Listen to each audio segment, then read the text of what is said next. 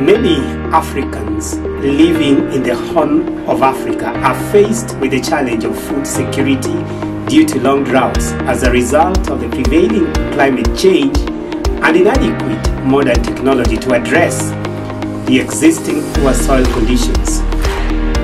My name is Dr. Aghan and I am the founder of Eco Biofertilizer, which is a social enterprise based in Nairobi, Kenya.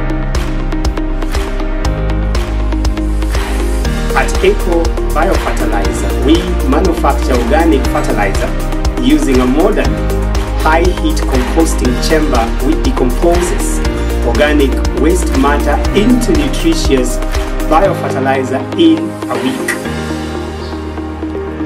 The decomposition process is solar-powered with the support of a PLC board to manage the control system.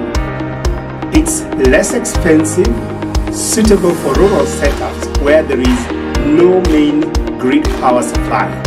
The equipment is a waste decomposter made using locally available material.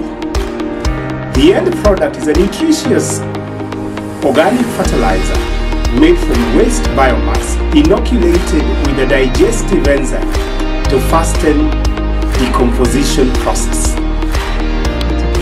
The impact we have is that we will provide hundreds of Africans living in the Horn of Africa with soil conditioners that address food security challenge while creating over 3,000 jobs in its first year of operation.